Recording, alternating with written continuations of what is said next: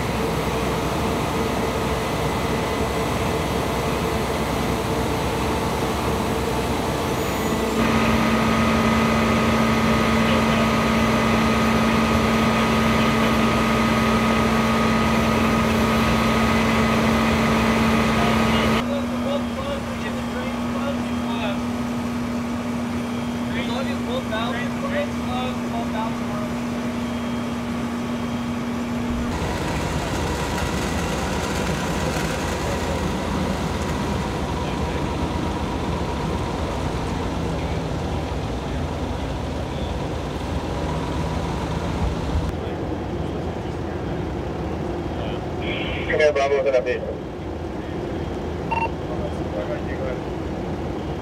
Alright, we're holding the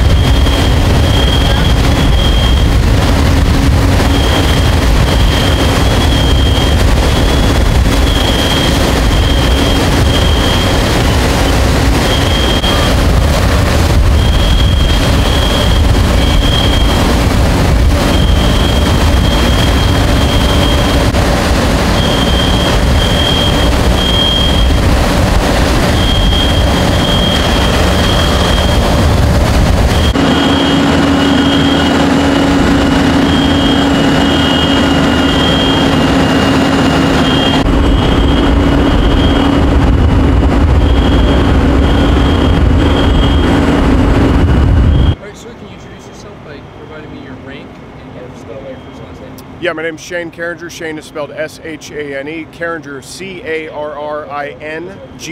I'm a sergeant, and I'm the public information officer with the Anaheim Police Department and Anaheim Fire and Rescue. Beginning with the time of the call, the location, can you give me a run through of what this incident's about? Yeah, a call came in just before 11 p.m. of a fire at a paper recycling plant here in Anaheim in the 900 block of East South Street. The first initial arriving Anaheim Fire and Rescue units, as they got into the area, they saw smoke that was indicative of a large, well-involved fire. So they did call for additional units as they started those firefighting and suppression efforts. Their immediate concern was some new apartment complexes and condominiums that are just immediately to the west of the location. They called for assistance from the Anaheim Police Department. We ultimately evacuated about 40 to 50 people while firefighters ramped up their efforts to put out the fire. This fire grew to a 4-alarm fire. We were supported by fire personnel from Fullerton, Brea, Orange County Sheriff's Academy, and the city, or excuse me, the Orange County Fire Authority, and the city of Orange as well.